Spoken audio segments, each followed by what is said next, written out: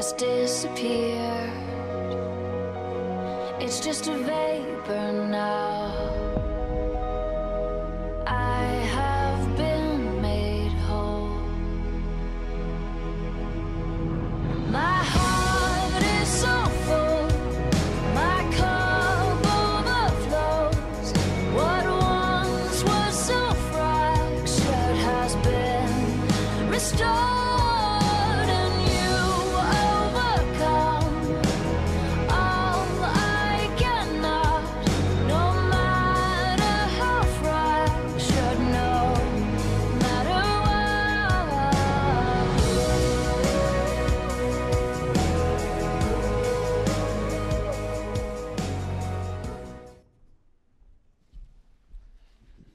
Well, welcome to church, you hardy Michiganders, you. And welcome those of you who are watching our service online. Take a minute if you're watching online or if you're surfing while you're in the service to share the link with somebody who might not be here. Someone once wisely said this: what we do what we do because we want what we want. Did you catch that? Someone wisely once said, we do what we do because we want what we want. We all have wants. We all have powerful longings. We've talked about this before. We'll talk about it again. Some of us, when we long, we look back. Maybe these are nostalgic types or conservative types. Like, for instance, I have a cup from Mitford, North Carolina, but the place doesn't really exist. A lady made it up in a book. And I'd love to go there, but you really can't. I have another cup from the Chatterbox Cafe in Lake Wobegon, Minnesota. But Lake Wobegon, Minnesota only exists in our nostalgic mind. Some people with their longings, they look back to Mayberry or to the Little House on the Prairie or things in the past. It used to be things were better than they are now. Some of us in our longings look forward. These would be progressives. We like sci-fi. People like that like sci-fi. Or like, I was thinking about this. If you knew me when I was 14 years old, you might have found me after school laying on the floor with headphones on within reach of our huge stereo, which back then was like about the size of a garage, listening to John Denver. He had a beautiful song. You know it. He said in the song, here are the lyrics: I was born in the summer of my 27th year. Can anybody finish that? That's right, B. Going home to a place I'd never been before. Going home to a place, and he goes on, he left yesterday behind him. You might say he's, born again. B, we must be the same age. What about that? Well, certainly not. You're younger than I am. But some of us said, look forward. That's what he did. That's what John Denver, when he wrote that beautiful lyric, he was looking forward. He was thinking, well, maybe my greatest longings will be met in another state, in a state with mountains, in a beautiful place like that. We all have longings. And some of us, we look back with our longings. And some of us, we look forward with our longings. And most of us look around with our longings. Maybe there's a person that will fulfill my deepest longings. Maybe there's a place I can go where I'll be fulfilled. Maybe there's a possession I can own. Maybe there's an experience I can have. Maybe there's a destination I can travel to where I'll be fulfilled. We all have powerful longings, and we do what we do because we want what we want. Maybe some of us are thinking, we're still, how many of you are still keeping your New Year's resolution, and you think maybe this year you will achieve maximum fitness? Yeah, you won't, but we think that. Or some of us think, well, maybe if we just change jobs, or maybe our thoughts are darker. Maybe I married the wrong person. Maybe I even followed the wrong God. Or maybe it's just simpler. Maybe it's just if I lived in a place where there was less ice and more sunshine, then I could be happy. You read about Camelot. Of course, you know about that, this idyllic kingdom that never was. When John F. Kennedy was elected president, his wife Jackie was a beautiful young woman, 31 years old. He was 43, she was 31. He was handsome, he was wealthy, he was popular.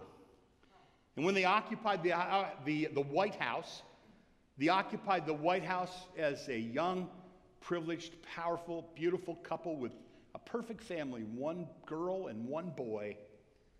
And people said it's like the American Camelot. Some of you remember this. Some of you have just read about it. But you know this, in 1963, Kennedy was assassinated. And in that year, Life magazine came and did an interview with his wife, Jacqueline. And she referenced a musical built after the idea of Camelot. She referenced a line that was one of her husband's favorite lines. It was used to describe their brief time in the White House. Don't let it be forgot that once there was a spot for one brief shining moment that was known as Camelot. Do any of you remember that?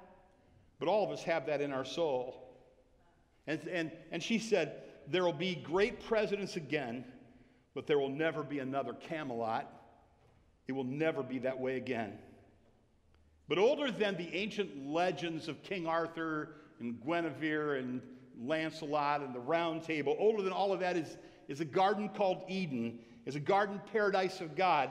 And the longing goes back even farther than that, into the very mind, into the heart of the one who made each one of our minds and hearts. We have longings.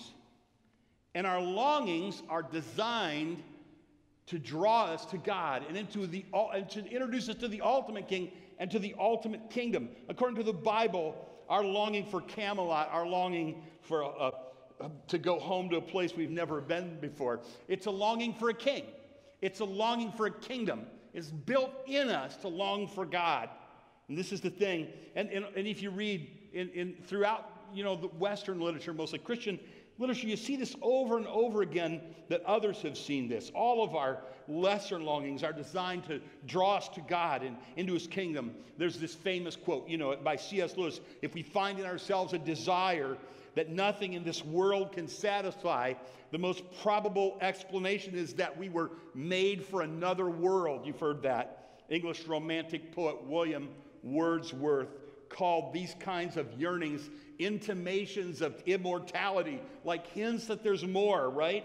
And the theologian Paul Tillich called the spiritual beauty inherent in good art, he called it messengers from another world. And there is something when you look at a mountainscape or a good piece of art, or you listen to a piece of music, or you watch a compelling movie, or you read a compelling story that pulls you into another world and hints that there's something more. And this something more was designed to draw us to God. Augustine wrote, our hearts are restless till they find their rest in thee. And then all throughout the Bible, you see the truth of this peppered throughout the Bible. Solomon hints in Ecclesiastes 3:11, he has put eternity into every one of our hearts. David said, you've made known to us the path of life. In your presence is fullness of joy. At your right hand are blessings that last forever, forevermore. Paul wrote, right now we see, but we see in a mirror darkly, dimly. We get a hint, but we don't see the full thing. And God placed this message of the kingdom and the king and the locus of all of our longings. He placed that message into the mouth of his prophets. And he placed that message into the mouth of his apostles. And he wrote that message in the Bible for all of us, none of us to miss it.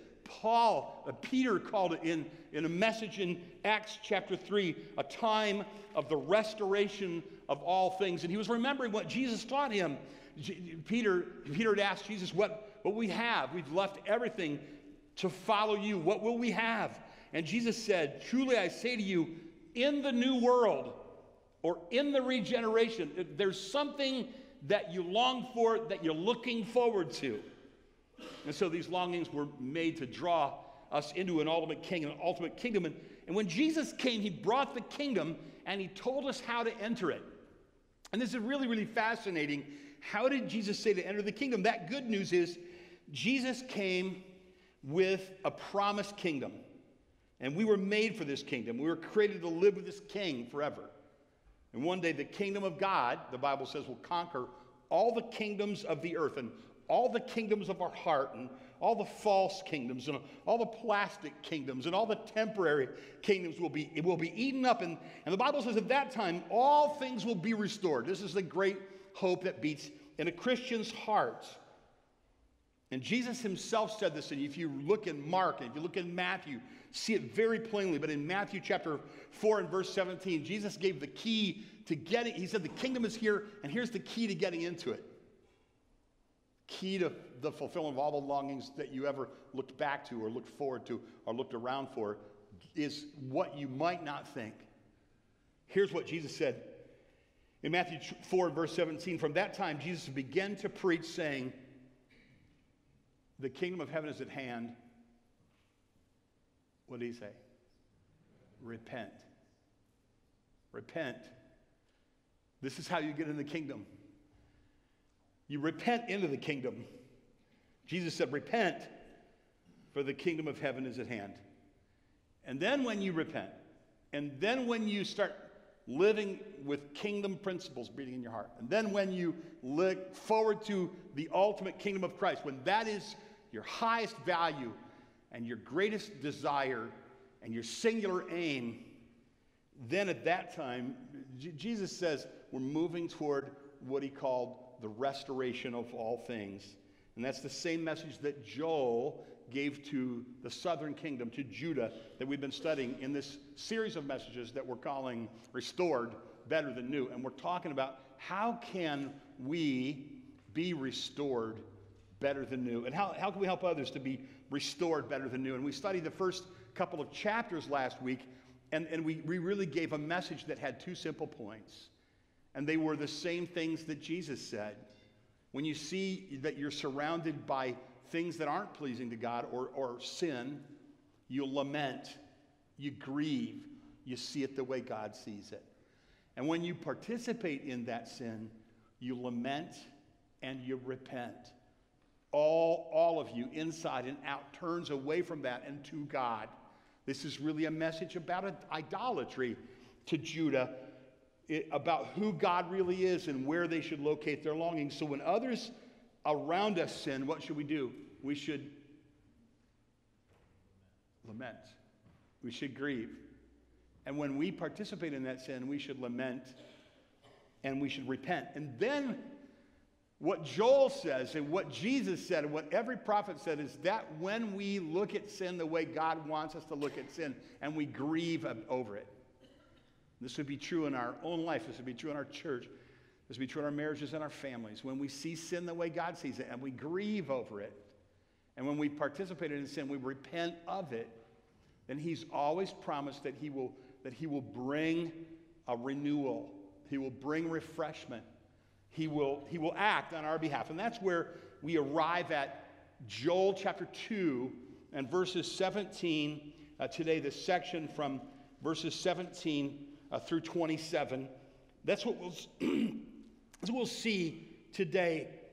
How do we know, though, that we have a right to claim the promises that are made in this text to Judah? How do we know that? Because that's what we're going to do. We're going to cherry pick these promises for ourselves. We want to make sure that they can be legitimately applied to us. And how do we know that? Well, we know for a couple of reasons. One reason that we know that when we read these promises that God says to Judah through Joel, when you repent, this is what I'm going to do. When you lament, this is what I'm going to do. I'm going to show you blessing. I'm going to show you favor. I'm going to restore the years the locusts have eaten. One of the reasons that we know that is because the same promises in the same language are repeated to us in the New Testament. As a matter of fact, what you're going to see is something even sweeter than that, and you'll see it in the next section that we arrive at next week, that this is specifically fulfilled at Pentecost. It begins to be fulfilled at Pentecost in Acts chapter 2, recorded in Acts chapter 2, for the church. For us, for the church age. In other words, the promises that we're going to talk about aren't just for ancient Israel or ancient Judah. They're literally for you and for me, for our children today. The things we're talking about, they're for us. We can enter into them. In Malachi, one of the prophets, Malachi 3:7 says, he says, return to me and I will return to you. In Zechariah 1:3, he says, God says through the prophet, if you return to me, I'll return to you. In Joel, God says through the prophet Joel, if you return to me, I will return to you. In James, in the New Testament, it says, draw near to God, he will draw near to you. In the other church I pastored before here, one of the church secretaries said to me one day, she said, Pastor, pray for me this weekend. I'm going away for a retreat. I'm just praying that I'll be able to meet with God. And I said, I promise you will. And she said, how do you know? I said, because he promised he would. If you draw near to him, he will draw near to you. When your preparation on Saturday night for the Lord's Day, and you're driving to church, and your disposition about how you get ready for church, if you're drawing near to God, he's promised to draw near to you. If you're going away for a retreat, and the purpose is to seek God and to get to know him, he's promised if you draw near to him, he'll draw near to you. If you feel far away from God, move closer to him, and he will move closer to you. This is what Joel is saying, but he says it in a gorgeous and poetic way, and we're going to study that now from verse 19, verse 18 through 27. I'm going to read that with some commentary. Think about this as a message that you're hearing if you're in the nation of Judah and you've had all kinds of difficulty and hardship, this locust infestation, and then these enemies poised at your northern border about to sweep in and make things a lot worse. This is the promise then that comes in verse 18. But then the Lord became jealous or zealous for his land, and he had pity on his people. This assumes they did lament and they did repent. The Lord became jealous for his land and had pity on his people. The Lord answered and said to his people, behold, I'm sending you grain, wine, and oil, and you'll be satisfied. He promises them that he will satisfy them. And he says this, and it's a theme that pops up about 4 times in this brief passage. He says, I will no more make you a reproach among the nations. Things are going to change. Folks, God was saying to Judah through Joel, if you repent, I will act on your behalf, and you will be satisfied. And he says, and you'll be protected. Verse 20, I'll remove the northerner far from you, drive him into a parched and desolate land. His vanguard, that would be the thing that leads, will be into the eastern sea. His rear guard into the western sea. The stench and foul smell of him will rise, for he has done great things or terrible things against you. God says to Judah, you repent, and I will fight your enemies. He says to Judah, if you repent, and if you lament, and if you see sin the way I see sin, then I will bring you great satisfaction. I will lift your shame, and I will fight against your enemies. And verse 27, fear not, O land, be glad and rejoice, for the Lord has done great things. Fear not, you beast of the field, for the pastures of the wilderness are green, and the tree bears its fruit, and the fig tree and the vine give their full yield. This is, again, a promise that he's going to restore their gladness. He's going to restore their joy. He's going to restore their song. He's going to restore their worship. And then in verse 23, be glad, children of Zion, rejoice in the Lord. He has given the early rain for your vindication. And there's that theme again. And he's poured down for you abundant rain, and the early and the latter rain as before. And this early and latter rain in the ancient Near East, in the Middle East even today, is seen as the favor of the Lord. And he's saying, what is it that will bring this favor? When they lament and when they repent. This is what the prophets continually say, and this is what Jesus came saying. If you're looking at one of the great secrets of the world, this is it. God says, I pour out blessing on people who are grieved about the sin around them and repentant and grieved about their own sin. This is a powerful thing. You want blessing of God on your marriage? You want blessing of God on your life? You want blessing of God on your work? You want the blessing of God in your school? You want the blessing of God in your parenting? You want the blessing of God wherever then this is what God always blesses: a tenderness of heart about sin, a lamentation, and repentance. And then he says this beautiful phrase in verse 25, upon which we've kind of built the sermon idea: I will restore to you the years the swarming locust has eaten, a hopper, destroyer, the cutter, the great army which I sent among you. I'll restore the years the swarming locust has eaten. God's promised that when Judah repents, he will make up for the judgment that they had in a miraculous way, and he will restore everything. You will eat, verse 26, in plenty. You will be satisfied, and you will praise the name of the Lord your God, who has dealt wondrously with you, and my people shall never again be put to shame. The third time it's been repeated. And again, in the last verse of this section, he'll repeat that again. You will know that I am in the midst of Israel.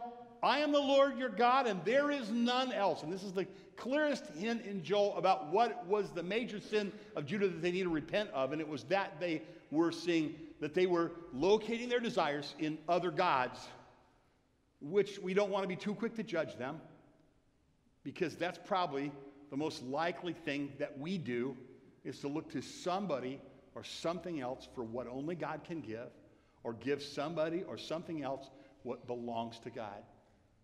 He says when that happens in your heart, you're drifting, grieve over that and repent. Honestly admit your sin. And then he says, I'm going to pour out blessing. He says, and you will know that I'm in the midst of Israel. Verse 27, you will know that I'm in the midst. You will know that I'm in the midst of Israel, and that I am the Lord your God, and there is none else. And my people shall never again be put to shame. Let's apply these things to us as the Lord would have us do. What happens when we recognize the kingdom of God is coming, and it's kind of an already not yet thing, right? You've heard it referred to that way. The kingdom, God says, Jesus comes and he says, the kingdom of God is here. Repent into it. But the millennial reign hasn't come yet, right? The 1,000-year reign of Christ isn't happening right now. The ultimate and eternal kingdom of God isn't happening right now. The Bible's clear that's going to be future, but it has started in a spiritual sense, because all throughout the book of Acts and the historic record of the early church, it talks about that all the time. It uses kingdom language from the beginning of Acts to the end of Acts. If you study the book of Acts and you look for kingdom, you'll find from the very beginning all the way through to the very last, I think probably the last verse or two of Acts, he's appealing to this loyalty to the king, this kingdom that we're locating our longings in. What I'm saying to you is that the message God gave through Joel to Judah, he gives through Jesus and the Holy Spirit to you and to me today. The same thing that he did for them, he will do for us. He will, in other words, when we turn away and when we keep turning away from locating our longings and desires and things that are lesser, and we see them as things that were to stimulate our appetite for him, then he will pour blessing and continual blessing into our lives. This is a powerful thing. Let's look at them one at a time. First, he will restore our satisfaction. He'll restore our longings. There's no satisfaction in seeking a false God, but seeking in Jesus. He restores satisfaction. That's why he said to them in verse 19, behold, I'm sending you grain and wine and oil. You will be satisfied. Jesus used similar language when he offered his kingdom to his people. And you see that throughout Scripture. The second thing, in verse 20, he will also, not only will he restore a sense of satisfaction to us, he'll restore our peace. And most people, lots of people today, they're struggling with anxiety, a lack of inner peace, a sense of impending doom, fear, something bad is going to happen, someone is going to hurt me. In a kingdom way, when we turn to Christ, he becomes our king, and progressively, as we yield ourselves to him, we should be experiencing more and more less anxiety and more peace, because the king reigns in our heart. There was a shooting in a church in Texas 2 weeks ago. You might have seen the video of the shooting. They were having communion. And an African-American brother was in a back corner of the church, and he was administering communion, a man that had been walking with the Lord and had gone to that church his entire life, a faithful, godly man, worked in the medical field. And he was giving communion to the young man who shot him dead. And humanly, that just seems like such a violent tragedy. And humanly, of course, it is. And yet when you think about that, he lingered for just a little while and probably died before he got to the hospital, but he soared into the presence of the king, and he entered the kingdom forever. And can you imagine when he arrived in heaven and they said he was serving communion, and now he's with us. This is a hope that Christian has. You can't take his life. You can only send him to heaven. Right? So you say, well, I'm worried. Well, you won't be worried forever. And you should be worried less and less. More and more, as Jesus is your king, your worries should be less and less until one day he's going to remove all your worries. He's going to defeat all your enemies. This is his promise. He will restore our satisfaction, fulfill our longings. He will restore our peace. He will restore our joy. You'll be filled with supernatural, spontaneous joy, spontaneous sense of well-being. I saw a young man come to faith in our last church, and he got saved on our Algonquin trip. He was standing in our kitchen one day, and this isn't true for everybody. It was true for Brendan. Brendan said, you know what, Pastor, since I got saved, he said, before I was saved, I was so depressed. I was so sad all the time. I actually took medication for it. He said, you know what happened? After I got saved, I didn't have to take the medication anymore. That's not true with everybody, but it was true with Brendan. He said, after I got saved, I just didn't need to take the medication anymore.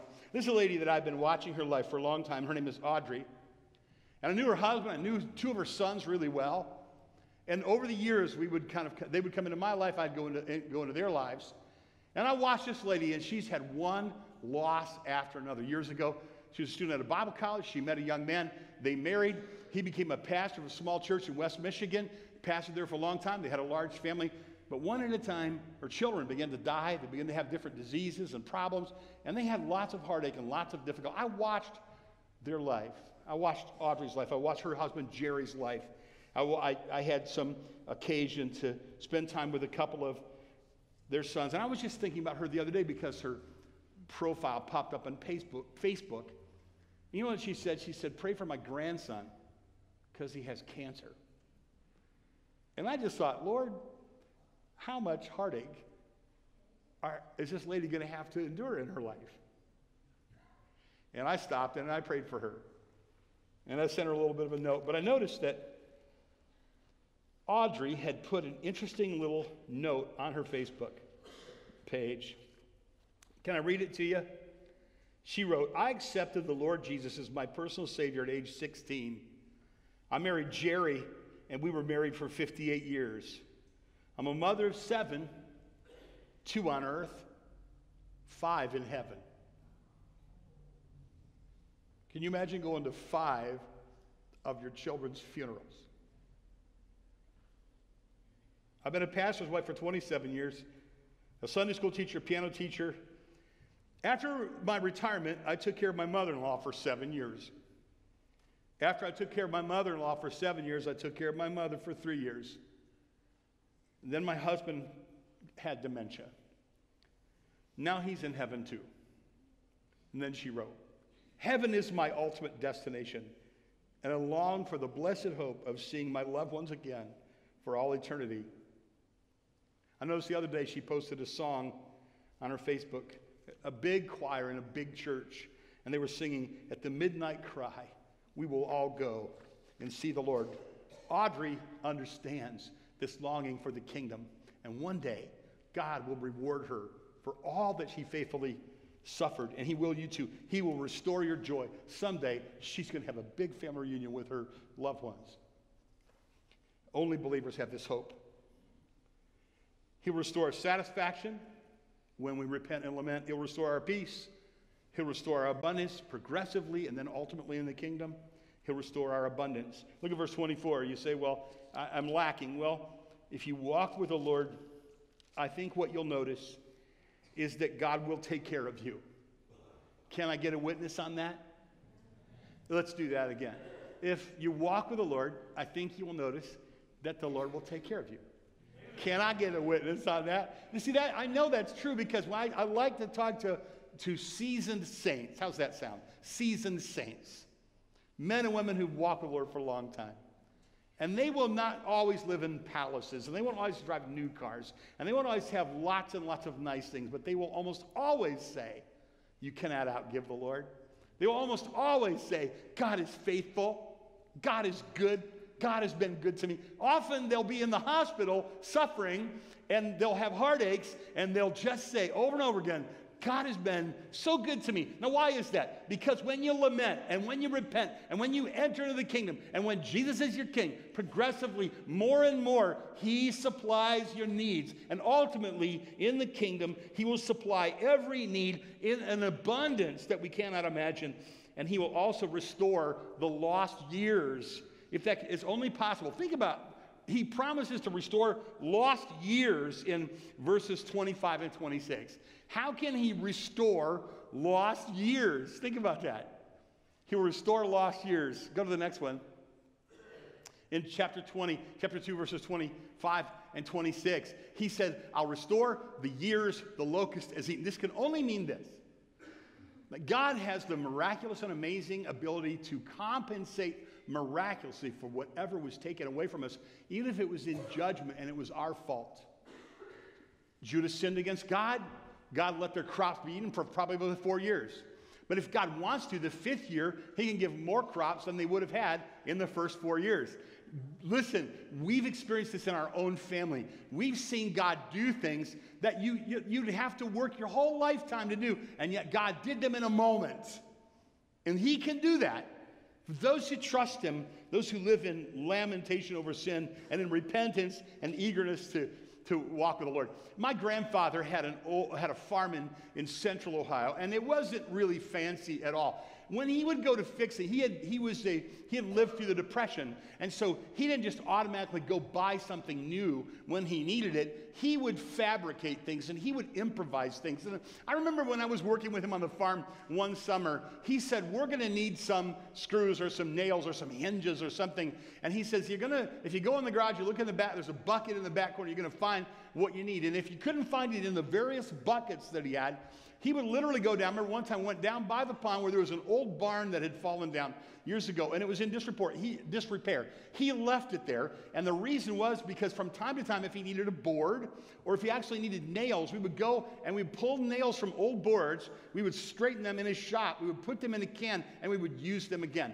A skilled person can take things that other people would have thrown away and build something useful and something valuable and something beautiful. And Jesus is the master craftsman of the soul this way. He can take the broken things that nobody else wants, the pieces of our life that really grieve us, that we're embarrassed about. He can take those very things and he can put them together into something that's going to shine throughout the ages in eternity because he's just that wonderful. Amen? That's what he's saying that he will do here, not just with Judah, but with you and with me. And so there's got to be a demo day first, though. The lament and the repent. And then the 6th thing is he'll restore our intimacy with himself. You notice that, by the way, one of the big themes that runs throughout the Bible is this kingdom theme. But a sub-theme, a theme that goes along with it and connects with it, is this intimacy, this walking with God intimacy theme. And you see it in in the garden. There was this original Camelot, this original garden paradise where a pre-incarnate Jesus walked with Adam and Eve in the cool of the day. And they had unbroken fellowship with God, but then sin destroyed it. And all throughout time, God has been working to restore the kingdom. And in the end, when you read your Bible, one of the things it says is the king comes and the kingdom comes, and then God is with his people. But we also have a sense of that in the spiritual kingdom now because we have the indwelling spirit, and we should long for a sense of intimacy with God. And one thing that destroys that is any kind of tolerating sin in our lives. You tolerate sin in your life, your sense of intimacy with God is hindered. But when you repent, isn't this true? Your sense of intimacy with God and the presence of God returns. Students of revival and preachers that preach about revival will say this. When you define revival, they will say, revival is nothing more and nothing less than an intense sense of the presence of the Lord. And that's what God says he will do, and that's what you want. And then he just to remind you of this, look in chapter 2 and verse 19 toward the end. He says, I will no more make you a reproach. Look at verse 23. He was given the early rain for your vindication. Look at verse 26. Never again will you be put to shame. And then it repeats it 2 verses later. Never again will you be put to shame. Here's what happens. When we make a mistake, or when we live among others sin against us, or we sin, then we're plunged into remorse, into shame. And Jesus says, when you come into the kingdom, I will vindicate, I will lift that shame, I will vindicate you. Years ago, there was a young lady named Joyce. And Joyce was a nurse, and she worked all night in the hospital. But one night she got off early. She's a Christian girl. She got off early one night, and she went home to her house. And when she got to her house, she heard a noise in her bedroom. And when she opened the door, her husband was there committing adultery with another woman. And he left her, but she had a little girl. And her little girl's named Cindy Dawn. Now she was a single mom with a little girl that she had to raise, and she had to bear this great sorrow. And frankly, in the churches where she attended, they weren't very understanding with her. She went to, she had a young man living next door and his wife living next door on Clancy Street in Grand Rapids, Michigan. And he was a student at seminary. And she became friends with a woman. And they said, well, come visit our church. One day, while she was there in church, a parishioner collapsed. And they said, is there a doctor in the house? There was a man named Jay who was there. And as their nurse, and there was Joyce. And Joyce and Jay came and they began to help this person. Later on, they discovered that Jay's wife had left him. And Joyce's husband had left her. And the young seminary student, my dad and my mom, stood up with Joyce in their wedding. And my dad told me, he said, a lot of my seminary friends said we shouldn't have supported her being remarried. But she remarried, but there was a shame on her life. Even though she hadn't sinned, she hadn't done what was wrong, there was this question. And she raised her little girl. A number of years later, I was called to a pastorate, and I went to the orientation session for the new pastors, and it was being hosted by a pastor from here in Michigan who's really one of the most dynamic pastors in Michigan. And his wife was named Cindy. And Cindy came up to me and she said, Kenny, I remember you from when we were little kids. And I said, oh, Cindy, I remember you too. My sister Melanie was supposed to be taking a nap one day. She was sitting in the stairs listening to my mother witness to a lady on the phone. And my sister Melanie said to my mom when she got off the phone, I need to be saved. And my sister Melanie was saved. Not long after that, she went out in the yard and she led little Cindy to the Lord. The pastor's wife, Cindy, said to me, your sister led me to the Lord. Today, if we were to go to that church, at the Shelby Road Baptist Church in Shelby in West Virginia, you'd see one of the finest churches in the state, pastored by a fine, godly pastor whose wife is a radiant Christian. I think her mom has been vindicated, don't you think? This is what God can do. God can take the years the locust has eaten, and he can restore them. And that's why Jesus said, when Peter said, what will I have if I follow you? He said, truly, in the new world, some translations say, in the regeneration, when the Son of Man sits on his glorious throne, you who have followed me will sit on 12 thrones, judging the 12 tribes of Israel. And everyone who has left houses, brothers and sisters, a father and mother, or children and lands for my name's sake will receive 100-fold and will inherit eternal life. Now Peter hears this from Jesus, and after he's filled with the Holy Spirit, he preaches on Pentecost. And what is his message? Repent, he says. Be converted. Your sins will be blotted out. Times of refreshing will come from the presence of the Lord until the time of restoration of all things, which was spoken of by the prophets, he said. The whole storyline of the Bible is a storyline of restoration. It's a storyline of redemption. It's the unfolding drama of redemption. And the place where the great sin of the world and justice and mercy meet in a place, that place is called Calvary. I was in my study this morning. Susan Beasley, come and join us up here. Susan's going to share a word of testimony with you. And Susan came in, and she shared a word of testimony. And I asked her if she would share the testimony with you because it so powerfully illustrates what we've been talking about. She'll have the last word, and then I will pray.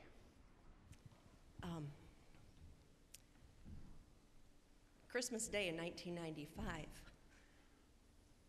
my brother led our little sister, our 18-year-old sister, to the Lord.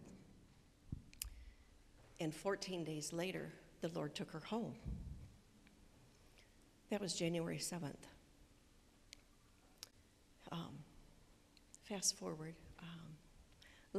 some of you know I never had a good relationship with my mother my whole life, and I was in foster care and stuff, and it just wasn't a good situation. But she's here in Jackson now, and I'm helping to take care of her. She lives at the Friendly Home. And I was in there on Tuesday. I had to take her to an appointment. And when we got back from that, she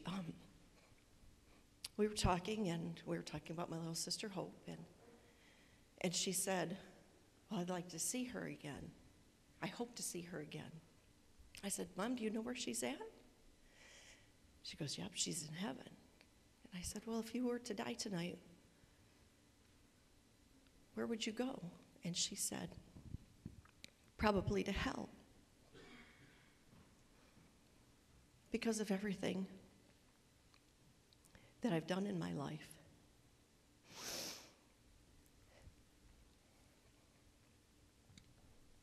And I said, well, you don't have to. And we talked about that some more, and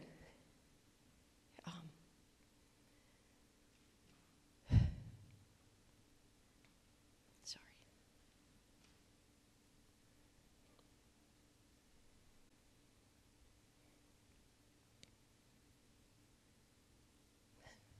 Sorry.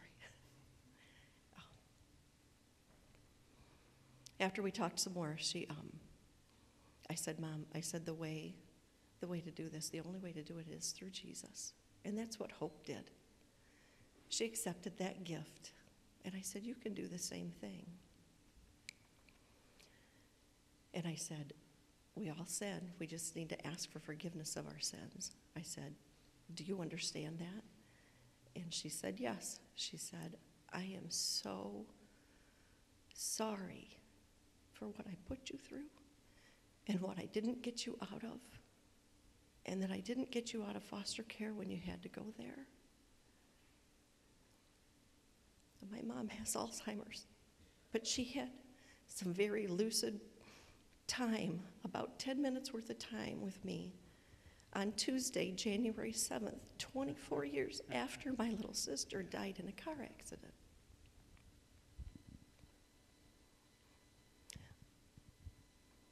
I longed for years for my mom to love me. Amen. And I got it on Tuesday. She accepted Christ as her Savior. Amen.